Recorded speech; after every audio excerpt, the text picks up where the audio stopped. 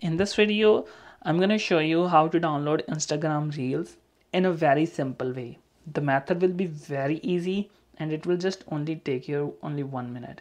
So let's assume you have to download Instagram Reels. So in order to download Instagram Reels, first of all, without wasting any time, just jump to the App Store and search for an app which is known as Black Hole Splitter.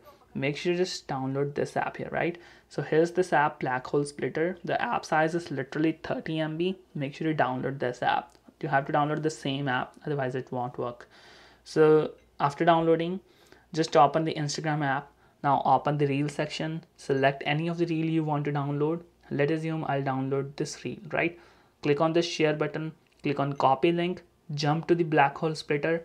Now tap on this black dot, click on allow paste and wait for 5 seconds for the ad. So let's assume you just skip the ad. This reel will be automatically saved into your Photos app here. So just hold on, wait for at least 5 seconds. There you go.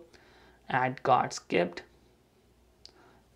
And you got this arrow and you got the reel in your Photos app. That's a simple fix.